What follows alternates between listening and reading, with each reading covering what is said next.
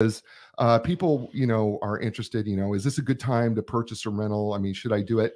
And when you talk to people about rental properties and, purchasing a rental property, and I know you deal with that on some level, what are you telling people right now when it comes to purchasing their first rental property?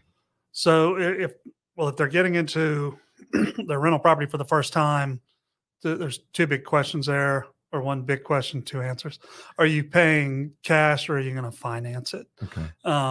If you're paying cash right now, fantastic. There's going to be a little bit better buying opportunities than what we saw the last 2 years. And so that's going to help you as far as buying something.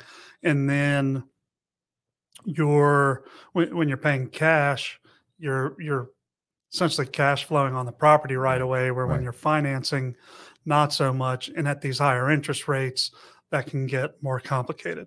But there's great opportunities, even if you're financing a rental property right now, because once the rates start going down, you'll probably see prices start going back up. So there's sort of an offset there as well.